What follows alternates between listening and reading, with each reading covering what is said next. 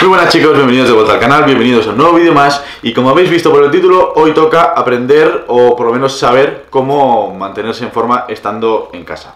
Bueno, por culpa del coronavirus la mayoría de nosotros estamos encerrados en casa, en cuarentena, sin poder salir. Pero bueno, eso es un tema del que no vengo a hablar hoy, sino que hoy quiero aprovechar esta oportunidad para comentaros y daros unos consejos sobre cómo mantenerse en forma estando en casa. Así que lo dicho, en el vídeo de hoy os daré mis consejos primero sobre la alimentación, sobre cómo adaptarla a la falta de actividad o a la reducción de la actividad deportiva, y por otro lado mis consejos a nivel de entrenamiento y una serie de ejercicios que podremos hacer en casa sin necesidad de prácticamente ningún material o como mucho cosas que todos podemos tener en casa. Así que comenzamos.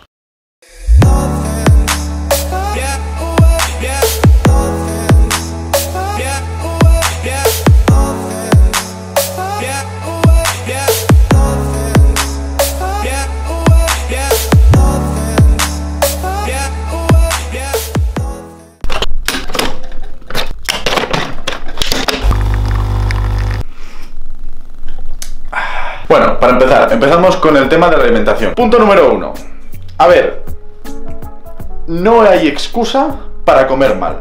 No la hay. Los supers están abiertos. Hay comida. La comida no se va a acabar, la gente se está volviendo loca, se le está yendo la olla comprando de todo y llenando los carros y abasteciéndose para una guerra mundial cuando que no se acaba el mundo. Que no se acaba el mundo.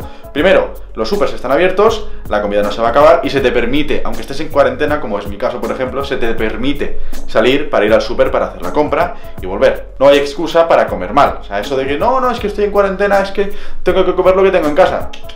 Cuando vayas a hacer la compra, usa la cabeza, no llenes el carro de cervezas, helado y bolsas de patatas fritas. O sea, compra verduras, compra frutas, compra carnes, pescados, lácteos, cereales, etc. Compra comida de verdad. No hay excusa. O sea, que eso de comer mal, o sea, si comes mal es porque quieres, tal cual. Dicho esto y dejando eso a un lado, ¿qué hacer?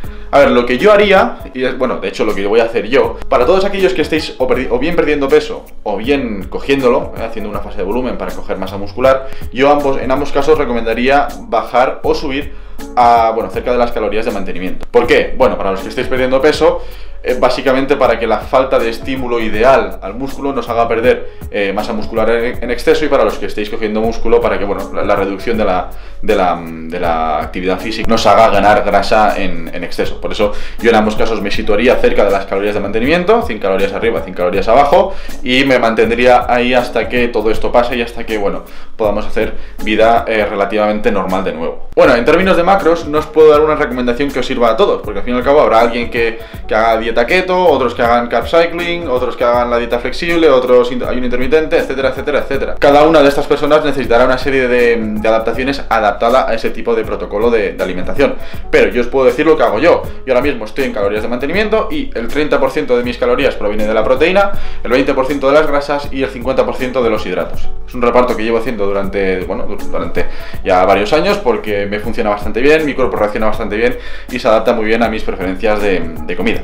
Pero bueno, lo que sí que puedo hacer es daros una serie de consejos que os servirán no solo ahora que estamos en esta situación, sino también, servirán siempre, independientemente de que estemos en cuarentena o no, ya que considero que son una serie de consejos y de reglas generales que le pueden servir a la mayoría de las personas. Consejo número 1, centrar la mayoría de los hidratos, o al menos una gran parte de ellos, alrededor del entrenamiento, tanto en las comidas pre como en la comida post. En la comida pre, para tener suficiente energía durante el entrenamiento, porque que los gimnasios estén cerrados y que estemos en cuarentena no es excusa para no entrenar, e hidratos en la comida post para recuperarnos de forma óptima. Número 2, hacer una cena relativamente alta en grasas para primero saciarnos y que no nos vayamos a dormir con sensación de hambre, y para mejorar la calidad del sueño. Número 3, el agua, hidratémonos, no nos olvidemos del agua.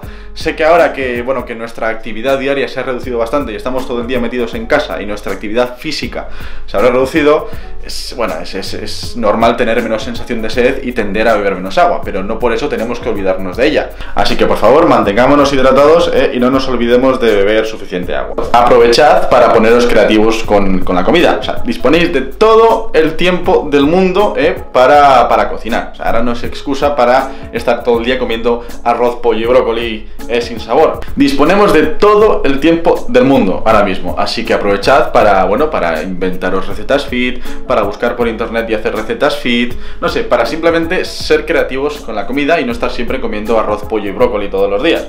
Así que, lo dicho, coged las sartenes, dejad que vuestra imaginación fluya y a crear recetas fit. Más que un consejo es una idea, o sea, ahora que disponemos de tanto tiempo libre, pues pongámonos manos a la obra y matemos dos pájaros de un tiro, porque así estaremos primero comiendo sano, porque como digo, esto es cuestión de crear recetas fit y recetas saludables, y segundo, bueno, estaremos invirtiendo nuestro tiempo de forma productiva, en vez de estar todo el día sentados en el sofá y entrar en depresión. Bueno, realmente, a ver, estos consejos no son consejos especiales para una situación de cuarentena, una situación en la que estamos viviendo, porque en términos de comida no hay nada especial. Lo repito, los supers están abiertos y el abastecimiento de comida no se va a terminar. Así que no hay por qué alarmarse en ese sentido. No sé, utilicemos un poquito la cabeza. Bueno, en cualquier caso, tema de alimentación terminado y ahora sí que pasamos al entrenamiento.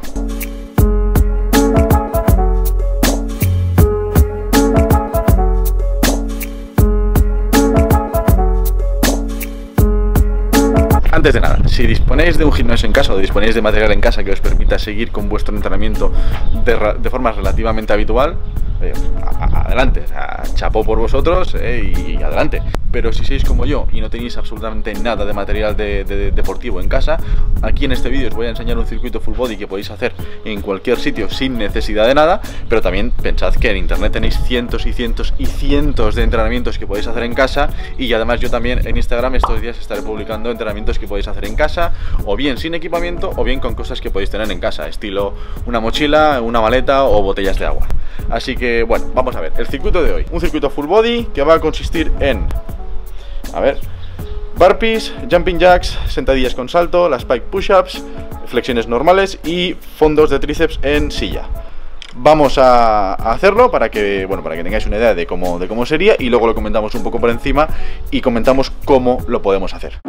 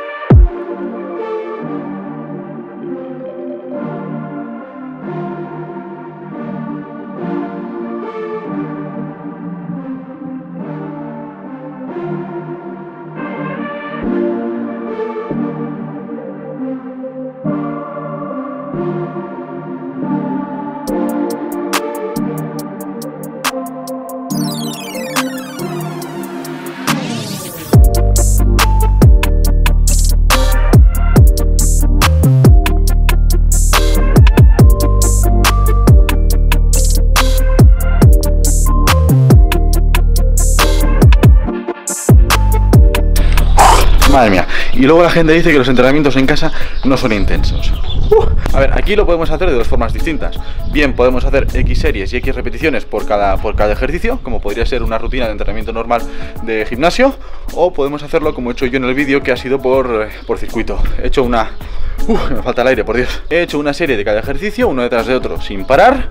Descansamos, una vez lo hayamos completado, descansamos 1 o 2 minutos y vuelta otra vez al lío hasta completar, bueno, pues X rondas, las rondas que queramos. Y además lo podemos intensificar de 1000 formas distintas, o sea, jugando con el tiempo bajo tensión, incrementando el número de series, de repeticiones, de rondas, reduciendo los tiempos de descanso, como queramos. De nuevo, en estos momentos es cuestión de ser creativo, de investigar por internet entrenamientos que podemos hacer en casa para no estar parados al 100% mientras dure esta situación.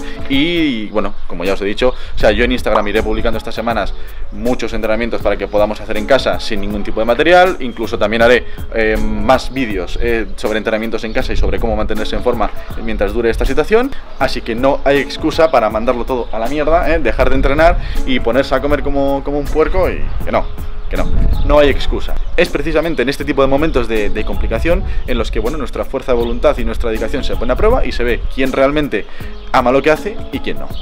Así que bueno, esto va a ser todo por hoy, chicos. Espero que os haya gustado el vídeo, espero que os haya sido de utilidad. No os olvidéis de uniros a la familia. Muchas gracias si lo hacéis y nos vemos en la próxima.